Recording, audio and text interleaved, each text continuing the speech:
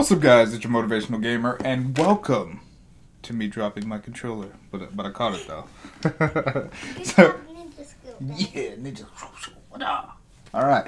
So anyway, today's topic of conversation, a couple of things. I'm just doing some leveling here. Well, I was doing some leveling until my double XP ran out, but I finally broke the sub 1 minute mark in my Giants 10 team, and now working on getting towards 30 seconds, and I'm also working towards getting my Dragons team sub 1 minute as well. It's currently sitting at like 130, so now we're going to try to get that to sub 1 minute, and then of course get that to 30 seconds too. Now, I want to give credit to the reason, or I feel one of the reasons that has changed. Now, there is a unit in particular that I've been looking at for a very long time, that I've had in my box for ages, but I've always been interested in them, especially after they increased the AI capabilities of cleansers in the game, and that particular unit happens to be my man Jamie right here. Hold on, let me move my big head. Whoop, right over here. It's a big head right over here. So, Jamie is the Dark Bounty Hunter. Initially, I was looking at him for my R5 team, mainly because he has a really nice kit. And then I could kind of offset who I'm using for my healers and, you know, all that other jazz. But when I said, I was like, oh, I just want everybody on the team to have some kind of cleanse, and we're just gonna kill it, right? So that was the idea initially that I had in my mind. And when I looked at Jamie, I was like, man, he looks pretty OP. So let's talk about him for a little bit. I am using him in both my Speed Dragons and my Speed Giants team, just because he's an absolute boss. I started using him after I 6-starred him. He was only level 10, and he was still doing what it does. I'll go over his stats, and I'll talk about what I want to do with him, obviously, because he's nowhere near where I want him to be, but eventually he will get there. So his third skill, Ready to Charge, removes the harmful effects on all allies and increases their attack power for 3 turns. So you got a 3-turn attack buff. Yes, baby. That plant looks like a jumper. It does. So you got a 3-turn attack buff, which is really good, and the full cleanse, which really attracted me to him in the first place. And then the second skill, Chain Fire, attacks with the enemy with 2 arrows and attacks consecutively with a 30% chance. Attacks consecutively with a 50% chance if the enemy's HP is higher. So basically, the enemy's HP is pretty much always going to be higher than his. So let's just call a spade, and it's a 50% chance.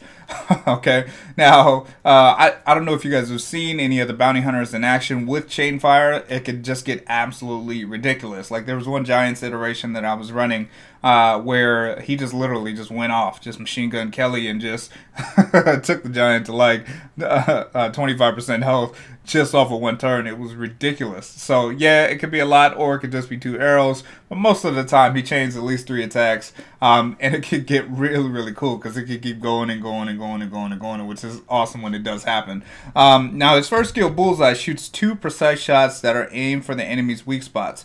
Each hit has a 25% chance to ignore defense. So if you guys have had trouble with the Bounty Hunter floor, you guys are very familiar with that skill. You know, because chances are, if you guys are still running around TOA normal, if you guys had trouble with the Bounty Hunter floor, you were getting one-shotted by that particular skill. So I don't know. It's just like, what makes Jamie so good? I really have no idea. He's just this kit combination with the ignore defense and then the chain fire. I mean, he has the ability, especially with a lot of crit rate, crit damage, and a lot of attack power. He could put out a lot of damage, and offering the cleanse, I mean, he could just be sick. So I'm trying to work him right now to get him into you know, my R5 team, because like I said, I'm already using him for my speed, GB10 and DB10. Now after this round here, after we clear this, I'll go ahead and talk about again, like runes, sample rune builds. If you guys have them and you guys didn't really know what to do with them, you can pretty much pick them up and put them anywhere.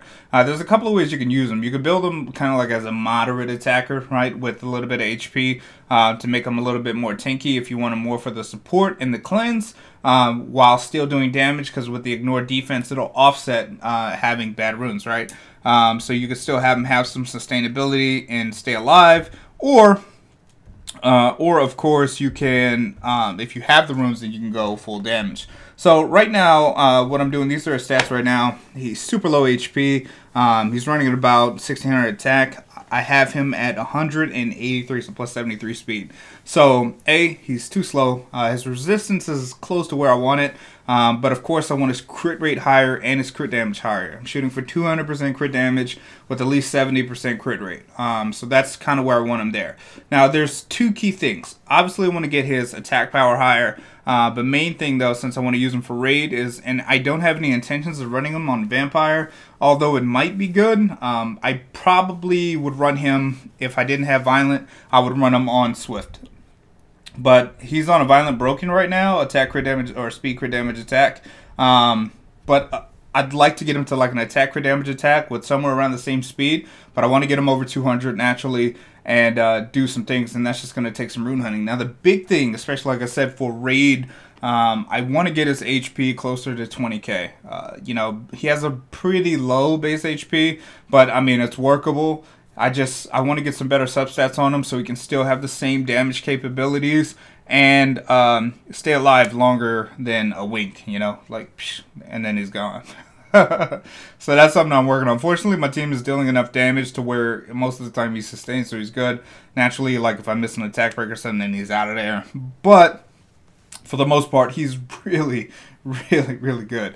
So like I said, so those are some of the things that I'm working on. If you guys are wondering, like let's say you guys have him sitting in your box, you pull them out of your L&D scroll and you don't really know what you want to do with him, he can fit anywhere. Here, let me pull his transmog up so we can look at this too.